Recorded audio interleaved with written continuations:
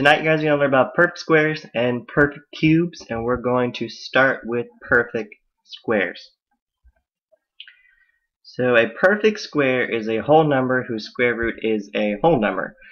Or we can say a perfect square is a whole number that comes from the square of a whole number. So those are the two definitions of a perfect square.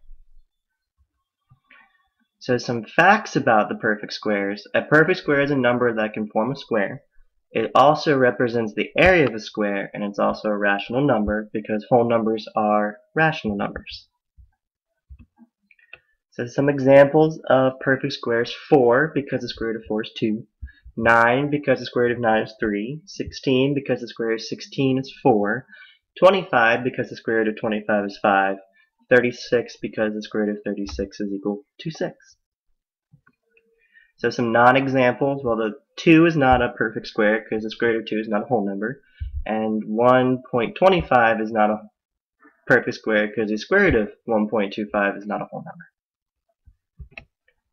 Now we're going to look at perfect cubes. So the definition of a perfect cube is a whole number whose cube root is a whole number, or a whole number that comes from the cube of another whole number. So some facts about perfect cubes. A perfect cube is a number that can form a cube. A perfect cube also represents the volume of a cube.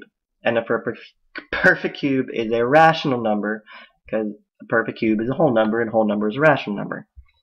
Some examples of perfect cubes: 8 because the cube root of 8 is 2, 27 because the cube root of 27 is 3, 64 because the square root of 64 is 4, and 125 because the cube root of 125 is 5. And some non-examples of perfect cubes: 9 because the cube root of 9 is not a whole number, 16 because the cube root of 16 is not a whole number, and 0.08 because the cube root of 0.08 is not a whole number. And that is all for tonight.